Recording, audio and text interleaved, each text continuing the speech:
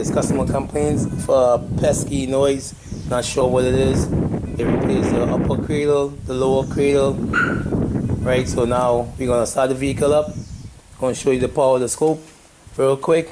We got it hooked up to the axle, the cradle, the upper cradle. Let's see if we can get a little picture of it. What else we got it hooked up to? The back of the caliper. So we're gonna start the vehicle up. And we're just gonna start up the scope. Right now we're gonna power brake it. Just change the gears. Go ahead again. Switch gears. Keep going again. Go again. Switch gears.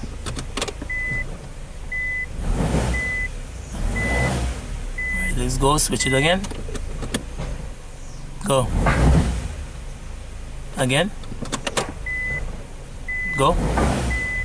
Again. Alright, so we got the green trace on the axle, on the left side axle. The red is on the ball joint. The blue is on the spindle. And we got the yellow hooked onto the upper cradle. Alright, so go ahead and get it close up. Go ahead. Go again. So you see how the green spike giving you a big spike. Let's pause it real quick. Let's go back. Alright, so on the green, I'm getting a large kick on the green in comparison to the other channel. So this indicates that we have issues somewhere along the line of the axle, where it coming probably from the CV joint, the inner cup, or even the transmission. Right, so that's showing you how powerful a scope could be to find noise. Alright, so remember from yesterday we was hearing the noise coming from the left side, right? So we replaced the axle, right? Let me show you where it's at. This is the axle that we replaced, right? It sounded like it was having a noise coming from the inner cup, right? But we wasn't sure if it was coming from the inner and the CV joint. Replace the axle, we got it for the same price of the CV joint. So let's start the vehicle. Right, so we're gonna do the same test like we did yesterday. Forward, go ahead.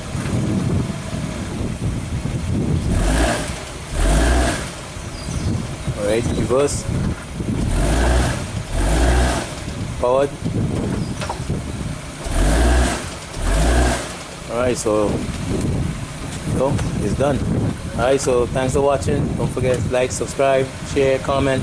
What we had here was using vibration to detect where the noise was coming from. Basically it was a bad axle. As I said, it was coming more from the CV joint side, but got a used axle for the same price that we got the CV joint for. So that's it. So thanks for watching.